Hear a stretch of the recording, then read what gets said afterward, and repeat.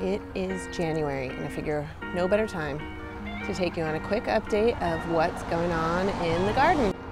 So my channel is called Free Plants Forever, and almost all of the plants here I did get for free, with some exceptions. Like this euphorbia I bought, but this euphorbia came from a cutting from my mom. These aloes, again, came from a cutting. When people thin things back here in California, you just pop them in the ground and they do really well. These blue agave americana, these big ones, they were on a Facebook marketplace ad. I just had to show up with a shovel, dig them out of someone's yard. They can just take over if you don't control their pups. So keep an eye on those kind of marketplace ads, and it will make a huge difference if you want to fill up a space like this with very little money. When I was out here in July, it was very dry, very different, and look what a difference seasons and 7 months of growth can make. It's now January 2022, and we've had a lot of rain, and it is looking very lush. There's a lot of weeds, but I'm kind of leaving these, a lot of gopher issues, but let me show you what we've got going on here. So these agave tenuatas, most of those were there. Some of them I changed. This was in a different part of the yard. That one came from a different part of the yard. They seem to be pretty happy here. I'm starting to fill in this area with some more agaves and some other aloes. I think they'll be pretty happy here. This gets a lot of like filtered sunlight.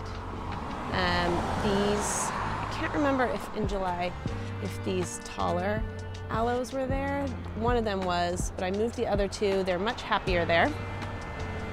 In the front, the senecio are really happy. I didn't have much irrigation here. I've since added some, but the rains that we've had lately have made a huge difference. I only just threw that Aeonium there recently. That came from a different part of the yard. But one huge thing is these volunteer nasturtiums are kind of taking over. I do love them, but we might have to pull them back a small bit to make sure that all the other plants get enough light. It is January. The Aeoniums are out of dormancy. They are super happy. Back in July, I had just put in these blue elf aloes. They seem to be quite happy. The blue agave americanas are happy. The sticks on fire, they are happy.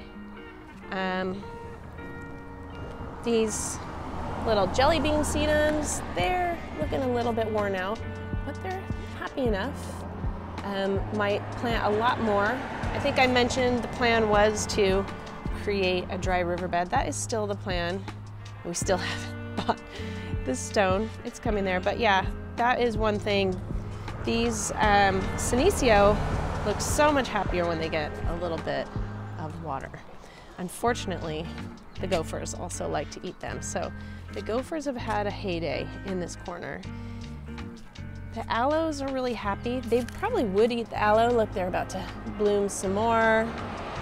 Somehow this agave has survived any gophers. There was a nice cactus in here that got completely nibbled up by the gopher. It's still there. I think what I'm planning on doing is kind of resetting this whole corner and putting down gopher wire so that it can put something nice in there and not be worried that it's going to be chomped up by the gophers. So on this corner over here, the gophers have had a complete heyday and eaten this up. So the same goes with this corner. I'm going to probably dig it up and reset it. We did, in the meantime, get a large mulch delivery, which, I don't know, you can't really tell here. A lot of the weeds are gone. I'm planning on throwing in a lot of xeriscape wildflowers up here.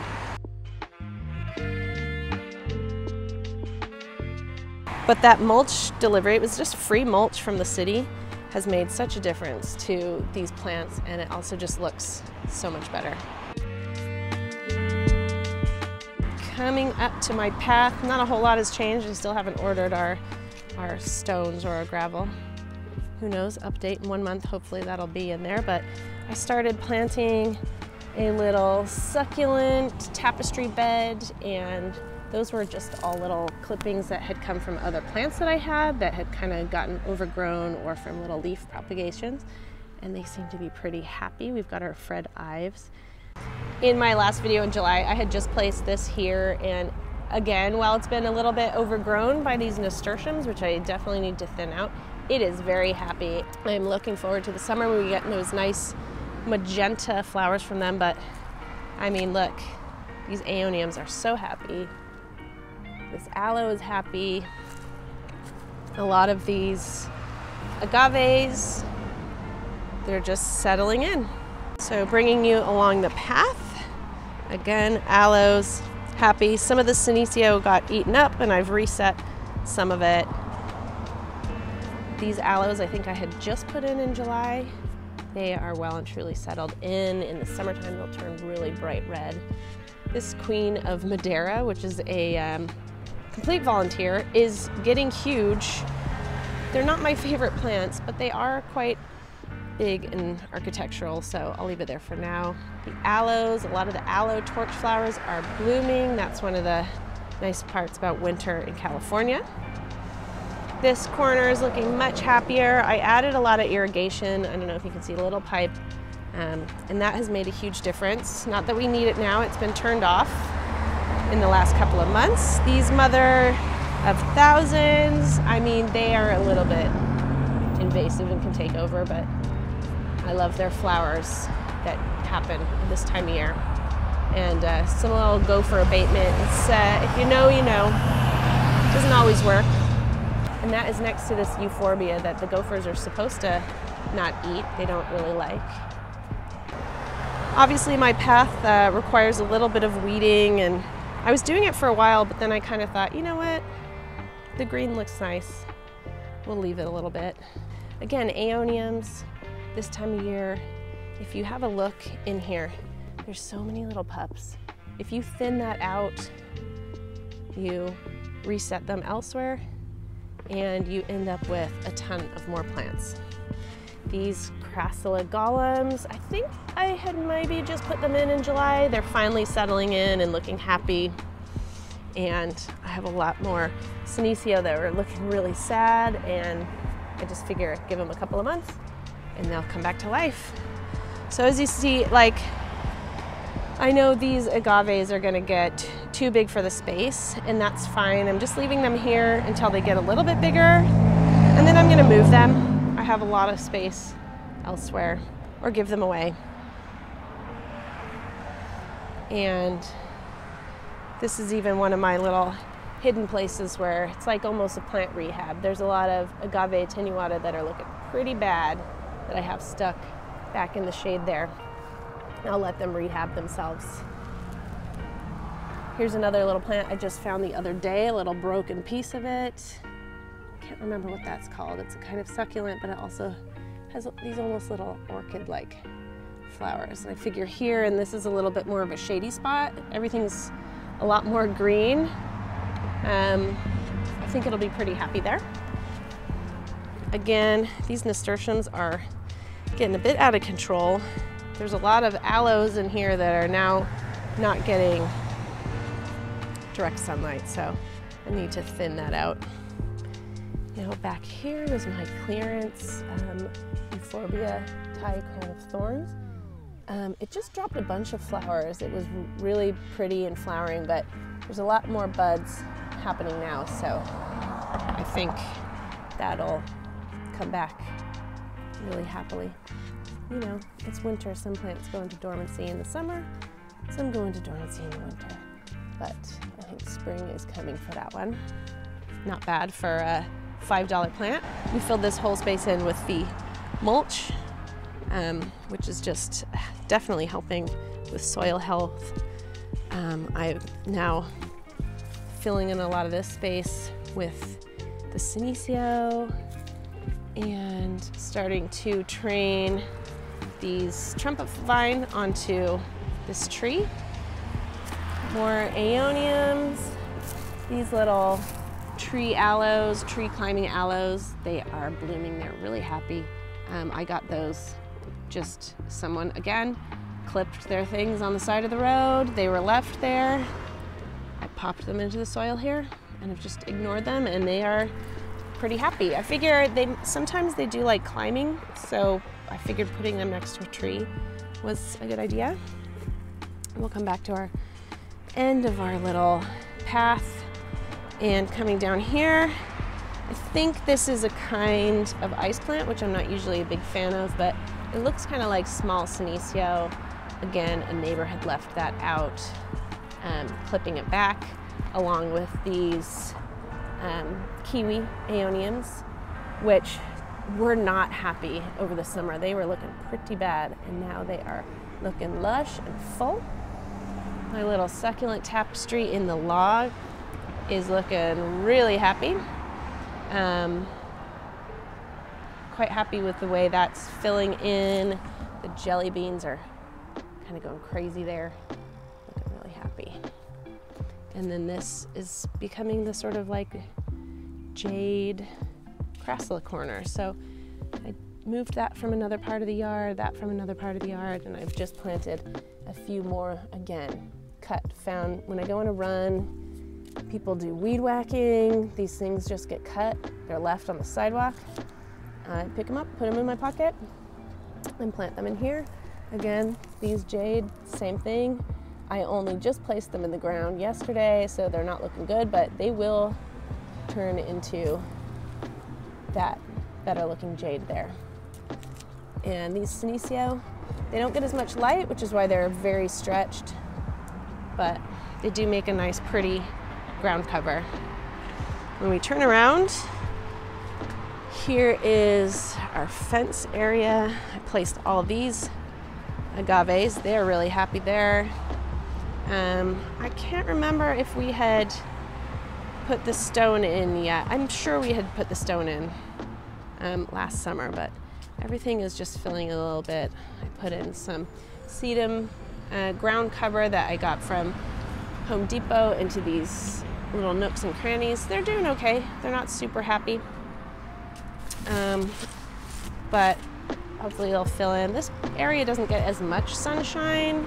I might cut back some of these bird of paradise to help with getting some more light to this area, because I would like to fill this in with more cactus. The agave don't seem to mind too much, but I think some nice cactus would look great here. And we've got our kentia palm that is, I don't know if it's fully settled in yet. I'm not sure how happy it is. And there's the front of the house. In this corner, this is one of the first things I did in the garden, was fill in this corner, and it's doing okay. It might even be time to kind of trim it back and reset it. I think these Fred Ives are getting a little bit too much sunshine. Not sure how happy they are. So we'll see. And literally yesterday I had some senecio I just cut and threw in there, and eventually they'll fill in like that. We've put in a bunch of lantana that are finally, like a year later, finally taking hold. Luckily the gophers don't seem to eat them, although we did have a gopher eat an entire lantana plant. I thought they were poisonous. But yeah, so if we carry on back here, we've completely reset this part of the yard. A little nice seating area. This is the Queen of Madeira that has just thrown off babies all over the yard. My little propagation station here, sort of looking a bit organized today. Here's where I keep all of my greenhouse plants, and this is supposed to be a cleared work area, but clearly I have some work to do as far as that goes. This is my native California plant hillside. This hill was just a big mess of dirt 1 year ago, and a lot of it would tend to, if we had any rains, it would just fall down on the side. So I researched which plants were the best for, holding in the soil, and not require too much water. Unfortunately, that manzanita has bitten the dust. That's the second one. So there are some, we do have a lot of gopher problems. And even though they don't eat the manzanita, I think they created tunnels under that one's roots. But we have some Ceanothus, Yankee Point. That's going to hopefully fill in and start spilling over the side here. There's some yarrow, some non-natives. I didn't realize at the time, rock rose. We have some salvias, different salvias up there. There's another salvia. I also wanted it to be kind of a pollinator garden, so I chose plants that would attract butterflies and hummingbirds. Here's some of the opuntias that I have propagated, a lot of the succulents. So here's some happy sedum up there. And yeah, so there's buckwheat. I'm looking forward to the spring when this starts to really fill in, and we'll have to replace that manzanita. That just makes me so sad. These pelargonium, that was already here. Those two back there, they came from cuttings from some city property. I just took a little snip snip, and they've become full-on bushes. So here is also our I don't know, would you call it our orchard? We put in these redwood boxes. We've got a fig tree, a Meyer lemon, and a tangerine. You can see there's a lot of volunteers that have taken over. We had some arugula in here, that's just taken over. There were sweet peas, they've taken over. A lot of the calendulas and marigolds that we had, they went to seed and they spread over here. And the lettuce, this was full of lettuce. The lettuce went to seed, so we have lots of lettuce and some carrots and some peppers. So that's January. Like, look at that. That's all gonna become a big bunch of calendulas. It's funny because we spent a lot of money putting very pricey, nice, rich soil into these boxes, and everything just, all the volunteers are going out into the hard clay on the outside of the boxes. That's how it goes. And then the not so exciting part of the garden, we have these giant bird of paradise. And then this is like the family place, the lawn. Not a whole lot going on there as far as gardening goes, but it's there. Figure I might as well put it on this video.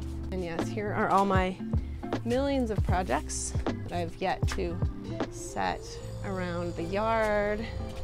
All my little propagations from leaves.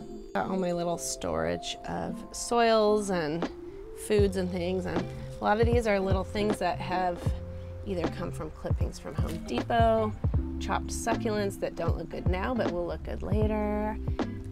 Again, more clippings that I just place them in these to get them growing. It's in the shade here, so these will turn bright yellow. And these are all leaf propagations that came from other plants, and even more. This is my kind of dead garden. I'll have to do a whole video about that. The little mini greenhouse, these are more like house plants that I have propagated that don't look super good, so I don't want them in the house. They don't look super fashionable, but they're quite happy in here for now. Keeps them a little bit out of the weather, and eventually they'll make it inside. And yeah, my house is just full of all these places where I'm like, this doesn't look good for the yard yet, but I want to save it to put in elsewhere, or it's a rehab. So a lot of these Aeoniums that were cut, and you just put the stems in and they just start to grow back. Same with these Fred Ives. I don't know if you can see, they're just like cut stems. You stick them in the soil, they start to grow back.